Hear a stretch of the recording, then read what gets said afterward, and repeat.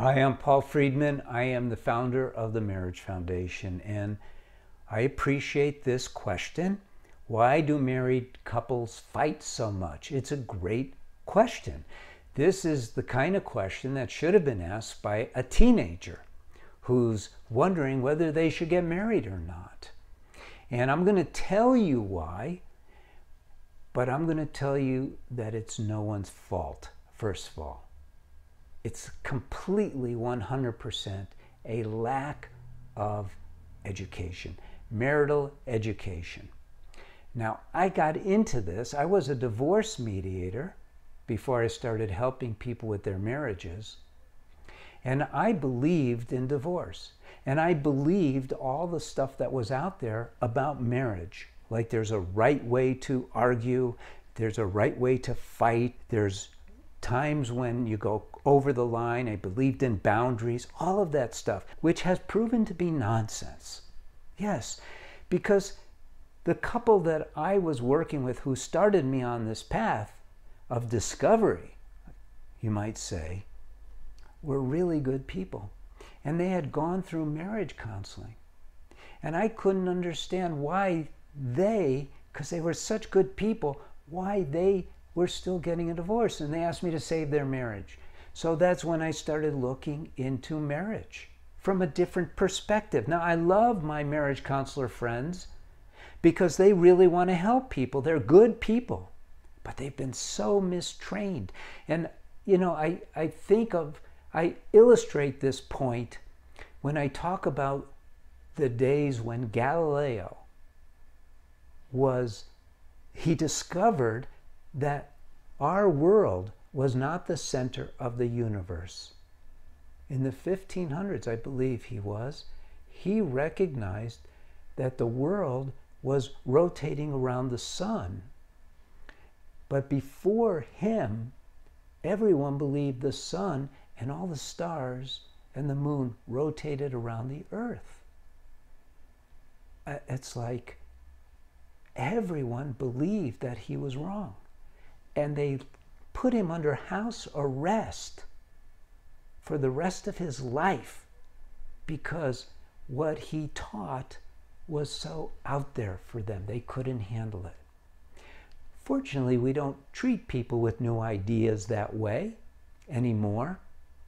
And so, but all the scientists of that time believed it, and they condemned him. So there are those who condemn me. However, I'm just discovering the truth about marriage. Here's the number one truth of marriage. Marriage, we get married in order to be happy, right? Isn't that why you get married? To be happy? Happier every day? Happiness is not this stagnant state of mind. It is something that is either increasing or decreasing. We also get married in order to experience unconditional love. Well, love, contrary to what is taught by psychologists, again, no offense towards psychologists, psychologists learn that love is another emotion, like hate, like frustration. But it's not. Love is infinite. It is the symbol, you might say, of God. It is. Love is infinite. It's ever expanding, ever fulfilling. It's what we crave. Why do we crave it?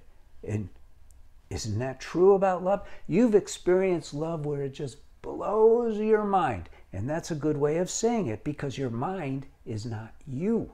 Your mind is a possession.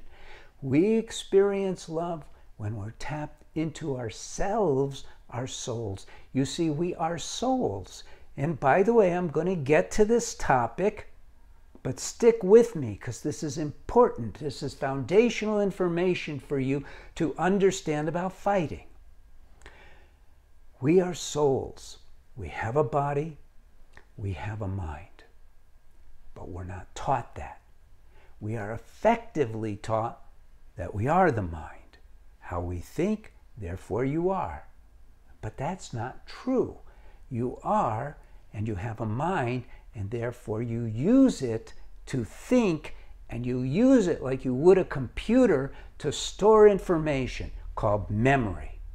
You use it to calculate situations, what you should do, what you should not do. And we live in that mundane realm of the mind because we're not taught that we are essentially souls who should be living on that higher plane of love and happiness. Do you know what a spiritual path is all about? And you know, a spiritual path is kind of odd. We should be living, all of us, as spiritual beings because we are souls who have a body and have a mind. A spiritual path is not just about finding God. It's not like, oh, I think I'll find God. It's about finding joy. It's about finding love. Those are the two things we crave because we ourselves are souls. And when we get married, we're supposed to blend together with our soulmate, our love and our joy, and live on this higher plane of consciousness of love and joy. That's how we're supposed to. That's why God gave us marriage, so that we could discover love and joy. We don't have to become like wandering ascetics to find God, to find love, to find joy. We have it right in our marriage. Why do we fight? Because we don't live on that plane. It's that simple. You could flip the coin. If we lived on that plane of love and joy and merging it, being totally supportive and manifesting all the qualities of our soul, fighting wouldn't exist. But we don't, because we're not taught. No one's fault. We're not taught. So we live on this plane, this mundane plane of material interactions, and we never get along with another person if that's where we live. We put up with many. Some we like, some we don't like, some we hate, some we really appreciate. It's always like this. That's what the mundane world is all about. But our marriage is not supposed to be lived on the mundane plane. So the reason, bottom line reason, why people fight is because they're not living on that higher plane of love and joy. What do you do about it? You change your mode of life in your marriage. You learn and apply. We're teaching it here at the Marriage Foundation. Come to our website, see what we have to offer. Change your life entirely. We're now even training. I've trained a bunch of counselors in the past, but now we're getting big. We're getting too big for me to train people individually. So we've created a course. So if you want to become a TMF marriage counselor, please come and become one so we could spread these teachings. They're so wonderful. Because why do you want to live in misery? Who wants to do that? We want to live in happiness, in love. Love and happiness, happiness and love. That should be what you're focused on achieving constantly. And there's a process to this. Yeah. So you definitely should subscribe to this channel so you can learn all this stuff. But you should also like this video so that other people can learn about it too. But you need to change your life. Never, ever, never fight in your marriage. Refuse to. Will occasionally you slip? So what? None of us are perfect. Occasionally. That doesn't mean once a day or once a week or once a month. It means occasionally it happens that we slip. Otherwise, fighting is forbidden. Put it that way. You don't have to get into a fight. You definitely don't have to start a fight. And if your partner is starting a fight, you don't have to join in. People say all the time to us, in response to our teachings, which is that you can change your marriage by yourself. So they say to us all the time, because they want to have a bad marriage, they want to get a divorce, and they say it takes two to fix a marriage. No, it doesn't. Only takes one. That's our specialty. But it takes two to fight. It takes two to fight.